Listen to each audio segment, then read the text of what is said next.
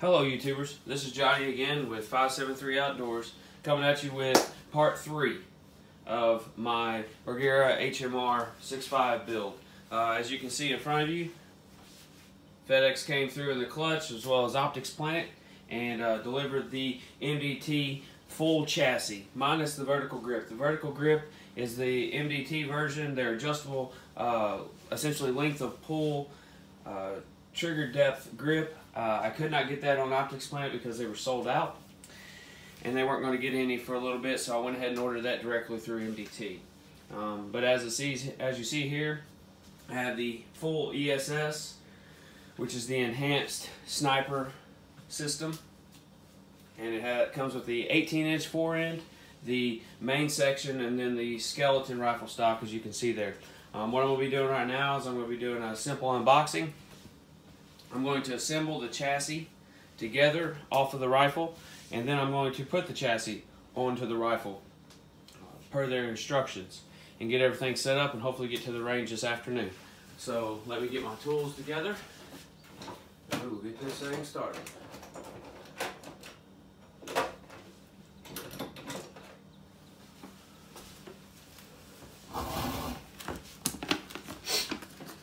Really excited for this build. This is something I've been wanting to do. Finally it all came together, and it's going to be something that no one else has. So something I'm looking forward to. All right, get my handy knife. First things first, let's get this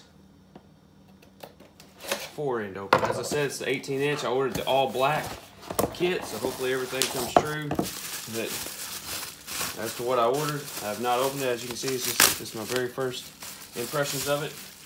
I can tell you that the rail feels lighter than what I expected, but not to say that it's any less rigid. Essentially, so as you can see, I ordered the no rail version of the 18-inch. It is very long, and it's going to cover most of the barrel. It's going to cover about that much of the barrel. So there's only going to be about 3.5 to 4 inches poking out of the barrel, and then the muzzle brake that I have. Okay, so that's the forend. Looks pretty sharp. Love the Cerakote. Next up is the main body.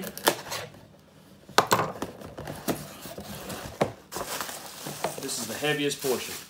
This right here, definitely, you know where this is at. Okay, comes with the hardware, the mounting bolts and such. As you can see, it does have this plastic gnarled bottom portion here where the 3 screws to the front section mounts through. It is inletted for all AI, CS, steel, and the PMAG style. You got the screw, the hardware to attach the AR butts or AR pistol grip, and then a generous trigger well here, and then the mounting hardware for the buttstock. Set that there. Next up, also another stout piece, I can tell, is the solid aluminum. Well, I guess skeletized aluminum would be, but it's very hefty. Got 3 set screws, and then the stock itself. This right here is a masterpiece. Look here.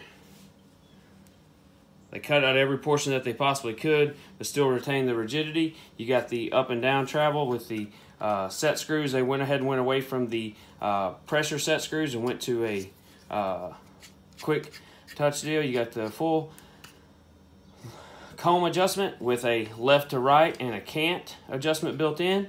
Then you have the length of pull adjustment here that you're loosening this one up, run it all the way out. I'm about a 14.5 inch length of pull, so I'll put a measure on that to see exactly. And this is actually a rather soft recoil pad, softer than what I expected. So you got all 3 of these pieces there. It's going to line up. Last but not least, we got the vertical pistol grip and the hardware that's associated to it.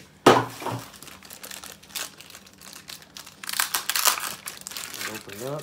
So essentially this is 3 pieces. Then you got the screws, you got this portion that mounts directly to the stock itself, and then you have the 2-piece hand grip that they're slotted on each other so you keep each one lined up, but it allows you to adjust the length to the trigger so you get that proper touch onto the trigger. So I got all those pieces there. I think what I'm going to start with, because MDT recommends to put the handguard on after you install the barreled action, I'm going to go ahead and assemble the buttstock onto the main body, and I'm gonna kind of affix the grip to it, but not get the exact length to the trigger until I have everything set up. Then I'm going to disassemble the rifle, and then mount it to the stock, to the chassis